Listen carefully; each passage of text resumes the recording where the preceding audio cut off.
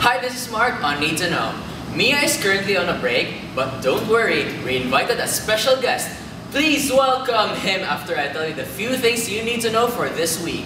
We have Ignite, that's on Friday 7 p.m. It's not just fun, but it's meaningful as well. It's for the youth and wannabe youth. Remember, Friday 7 p.m. We also have iReach. It's an evangelism class during Sundays 2 p.m. This class will teach you how to invite people. Sundays 2 p.m. after the Sunday service. And last but not the least, we have life groups. Do you belong to one? If not, then contact the office for more information. The moment you've been waiting for. Please welcome my twin brother. Thank you. So this is my twin brother, Mark with a C. And we brought you here because Mia is not here and we're celebrating something special. Do you know what that is? What? Wait. What date is it today? Come on. You forgot? It's Father's Day today. Father's Day? But that's a poser. You know, Father's Day was just made so that the fathers won't feel whatever because Mother's Day is there and they don't have their special day. No, really.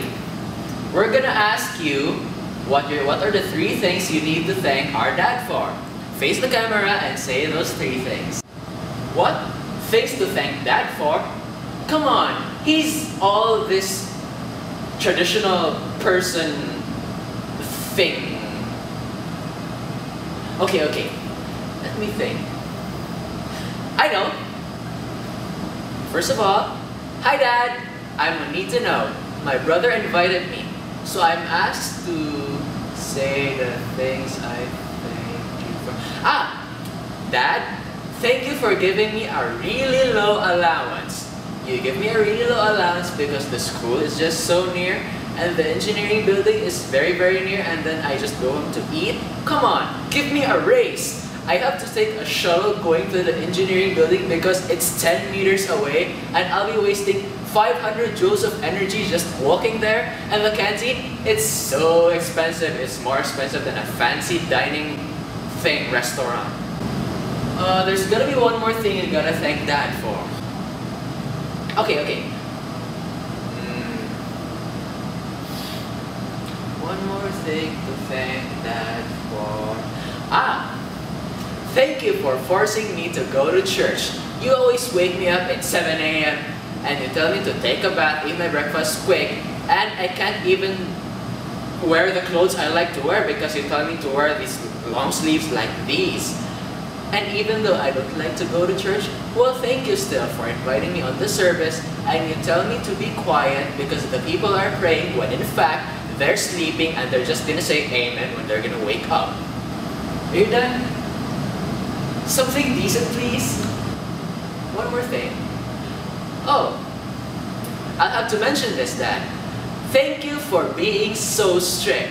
You know you don't allow me to use Facebook Monday to Thursday? Come on, I'm so outdated. People post their notes, their quizzes, their assignments, their midterms, their finals in Facebook, and you don't allow me to use Facebook?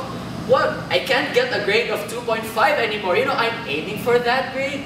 And not to mention, you don't allow me to go home or go anywhere when I don't text you. You're not even at home. You expect me to text you when I leave when I'm just gonna go to Country Mall? Come on, I'm a guy, and you're working somewhere else really far.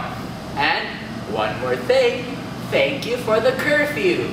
You know, when it's still 9 in the evening, you text me, don't forget you're gonna go home at 11:30. Cinderella goes home at 12. I go home at 11:30. 30 minutes difference, that's a big thing, Dad. You have to take that out. And there's one more thing. Thank you for not allowing me to have a girlfriend until I graduate. You know, I see people doing PDA and they go to Jollibee to have a date perhaps, or... Thank you. Okay. What we wanted to say was, Happy Father's Day to all the fathers out there. Thank you for your time. Really appreciate it. This is Mark on Need to Know.